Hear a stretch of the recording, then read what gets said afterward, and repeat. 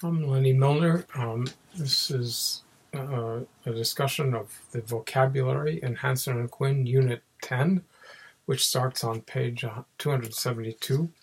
The vocabulary continues on to 273, and there's a discussion that goes on for a couple of pages to 275. I'm not going to cover everything that's in the notes. You can read them as well, but I'll just make some comments about particular trends in the list. First of all, you have a series of verbs of the type angelo, whose feature is angelo, the first word in the list. Note that there's a circumflex over the omega and a single L in the second principal part, that is the future, as opposed to the double lambdas, angelo versus angelo. The convention in Greek dictionaries, and our book conforms with those conventions, is when there's a contract verb of the type angelo, and you can tell it's a contract verb because of the circumflex over the omega, you don't explain what it is if it's an epsilon contract. If that were an alpha or an omicron contract, it would be in parentheses, AO or AO, okay? Since it's an epsilon contract, there's no notation. So that's a typical relationship between a verbal stem that ends in a lambda, okay, that's a consonant of the class of resonants. Resonants are the consonants in my last name, Muellner, M, L, N, and R. And so there are a couple of examples of these verbs in the list of vocabulary words. A little bit farther down, there's kaleo, which looks like it ends with similarly a lambda and an epsilon. There was actually another consonant there. But you also have a contract future, which is the same as the contract present. That is, kalo, the second principal part, is an epsilon contract like kalo or kaleo, the present. There's a change that took place that has lost its traces, phonological traces over time, and it's made these equivalent. In the case of meno, you have a closer analogy to angelo, angelo. You have meno, mano. Again, the stem ends with an N, just like angelo, the stem ends with a lambda, and kaleo. And then you got the epsilon contract verb. So that's a prototype. There are other examples of it. The other principal parts have a relationship, especially of angelo and meno to each other, angela versus emena for the aorist, angelka versus memneka, and so forth. Note that, as the book notes, that in angelo, the perfect principal part is angelka and angelmai. In other words, because the verb begins with a vowel, the way you make a reduplication for such a verb is by lengthening it, that is, by augmenting it. So there's no way to tell the difference between augmented stem angelka and angelmai, and the stem will be the same in the perfect and the pluperfect. The endings will be different, so that's how you can tell.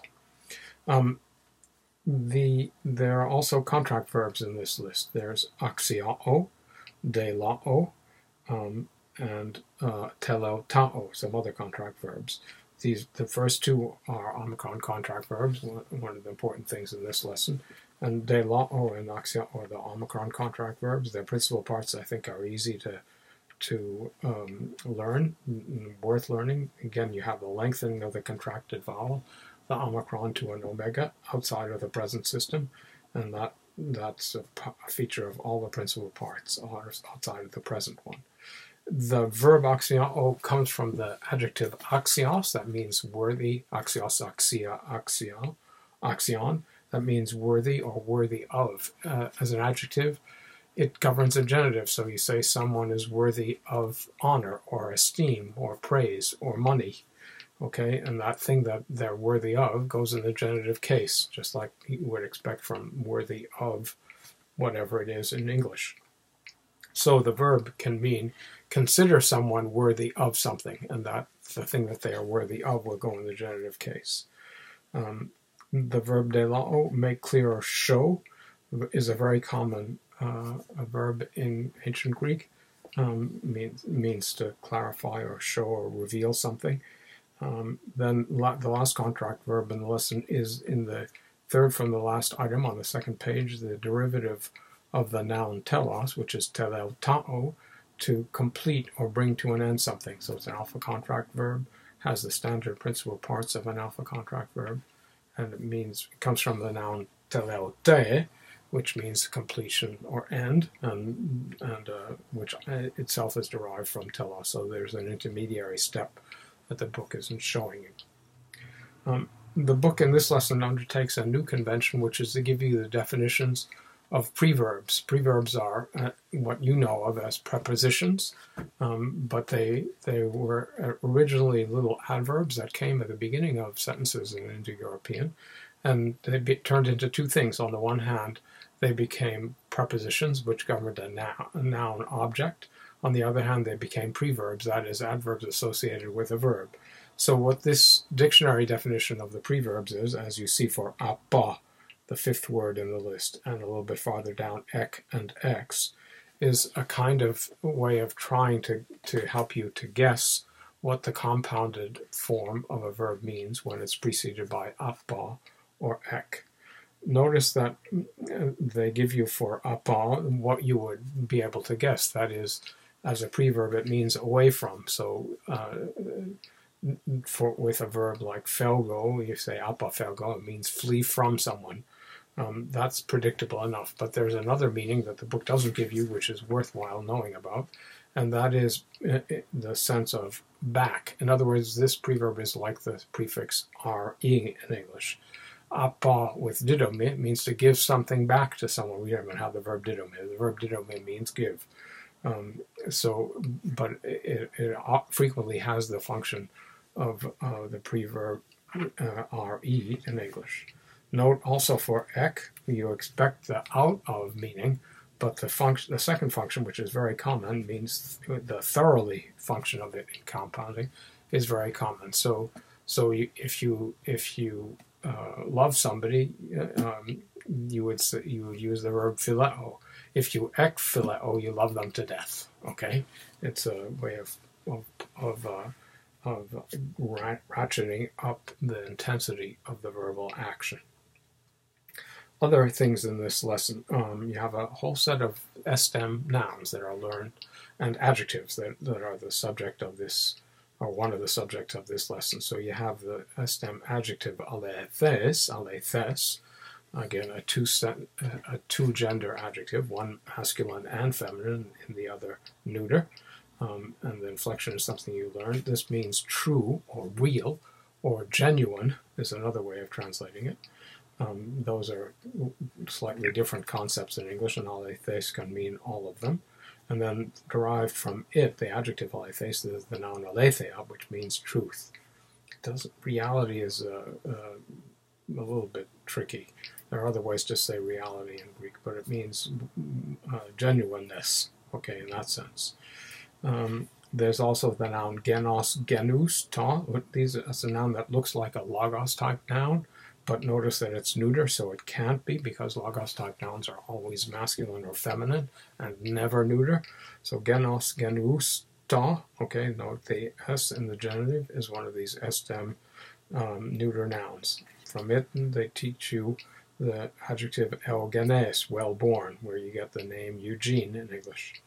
A little bit farther down, there's the noun pathos, which is actually an English word all by itself. It means suffering, of the same type as genos. And then there's, near the end of the vocabulary, there's telos, telus, which means end. It means end in the sense of completion, okay, not just when something stops. And so that's why it has this function power, because it has the same function as the word end, and in the sense of the end of something, in the sense of the goal of something, right? It means goal or completion rather than limit. So it can mean the essence of something, its power. You also have it can be a word that means an initiation rite, a ritual with a goal. Very complicated word with a lot of interesting meanings to it. The other types of noun that this lesson teaches you are exemplified in the vocabulary. They're the kinship terms, aner, andros. It tells you that it means man, which is deceptive. It means male human being, and it also means husband. Okay, man in English is the opposite of woman, and that's what it means. And just as the word for woman, gune, can mean wife, so aner, andros, can mean husband.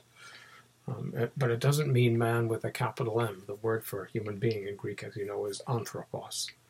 You also have thugater, a little bit farther down, the word for daughter, which actually is cognate with the English word daughter. These words have slightly different inflections from what you're used to because there are stem changes, but the endings are the predictable ones of the third declension.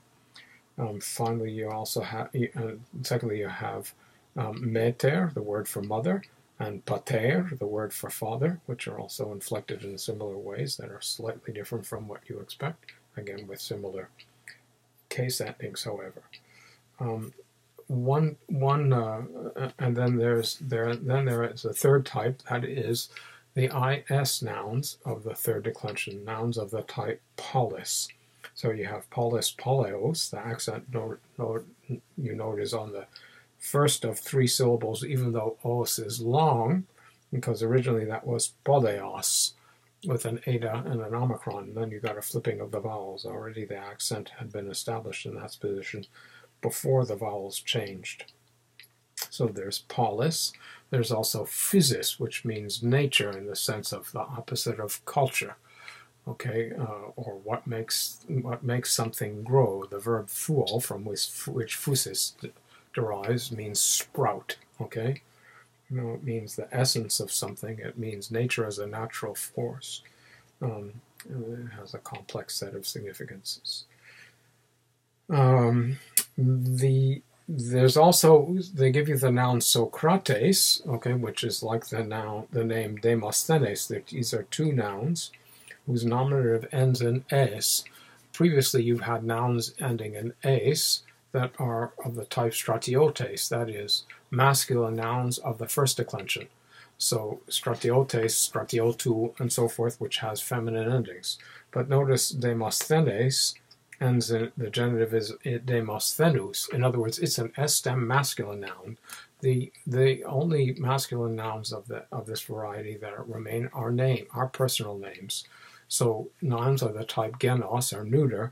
Nouns of the type Demosthenes are S-stem nouns that are masculine. And notice, since they're names, they only have singulars. So there's Socrates, Socratus, Demosthenes, Demosthenus. The endings are like the endings of genos, but since genos is neuter, the nominative and the accusative are the same, whereas Socrate and Demosthene, with a circumflex over the eta, are the accusative endings. I think you also learn there are some other adjectives in this lesson, aside from, then there's a last type of noun, that is nouns of whose nominative singular ends in -os, masculine nouns of the third declension of the type basileus. You also have hieros, the word for priest. Basileus means king, hieros means a priest. You also have hippos, which means a horseman. And I think that's it in this lesson. The inflection of those is covered in the book. You also have adjectives of the type eudaimon, that's a third declension adjective. Notice the accent of the neuter is eudaimon, because the last syllable is short. The accent actually moves up a syllable. It can be on the third to last syllable. So eudaimon doesn't follow the normal rules of accent in which the nominative singular masculine sets the precedent for the persistence of accents. That's a peculiar feature of it. There's also sophron of the same type, sophron, again exhibiting this funny accent rule, because you get a circumflex in the neuter form, except it's only a two syllable adjective, so the accent doesn't go farther back. I think that's pretty much it. We also have nomos, an important concept in Greek, the custom of the word for custom. It translates it law, but I think it's probably better to think of Greek law is what legal experts call customary law. In other words, it's non-professionalized law. So it's better to think of namas as meaning custom, and I think then you'll understand its usage is better. Okay, I think that's it.